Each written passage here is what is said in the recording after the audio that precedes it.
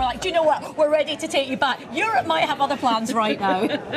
Talking to the Nightmare X. We're all going to get chucked out. Yeah, no. We're all going to get thrown out of the nightclub. Listen, it's been a great pleasure. Selma, Aisha, thank you very much indeed. That's it from us here in the Spin Room. People are starting to drift away. Do remember, there's plenty of fact-checking on the website. The Verified team are working through what they've heard tonight. So go and have a look at that and all the clips there of the best bits of the debate as well. Thank you for watching. We'll hand you over to our BBC crews. Have a very good night.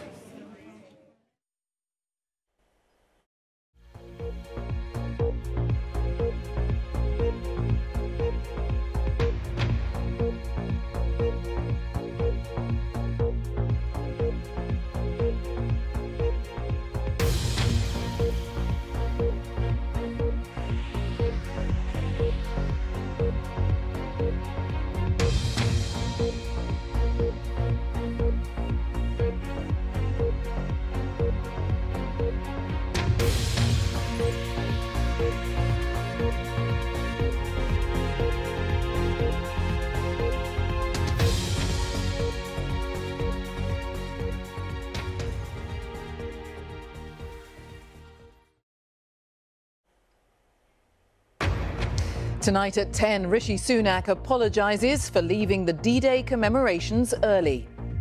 I returned home before the international leaders event later in the day. On reflection, that was a mistake and I apologise. There was a chorus of disapproval for his actions at tonight's BBC election debate. Yes, good evening from the debate spin room. Yeah, there was universal criticism of the Prime Minister on the programme from the politicians tonight, including from a member of his own cabinet. And also on the programme, CCTV images emerge of the last sighting of the missing TV presenter Michael Mosley. The search for him continues in Greece. My one regret in terms of the tours that we've done is that I really should have come to play in Scotland more. Taylor Swift delights fans as she kicks off her UK tour in Edinburgh.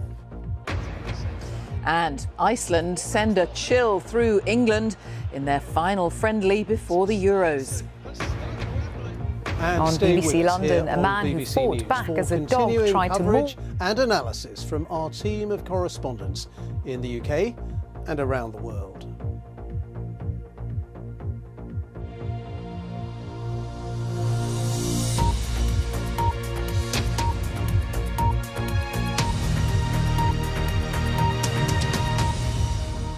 Hello, good evening. Rishi Sunak has apologised and said he made a mistake by leaving yesterday's D-Day ceremonies in France early. The Prime Minister attended a service commemorating British veterans, but then returned to London and recorded a television interview. Tonight, during the second TV debate of the election campaign, the Cabinet Minister Penny Mordaunt said Rishi Sunak had been completely wrong to leave when he did.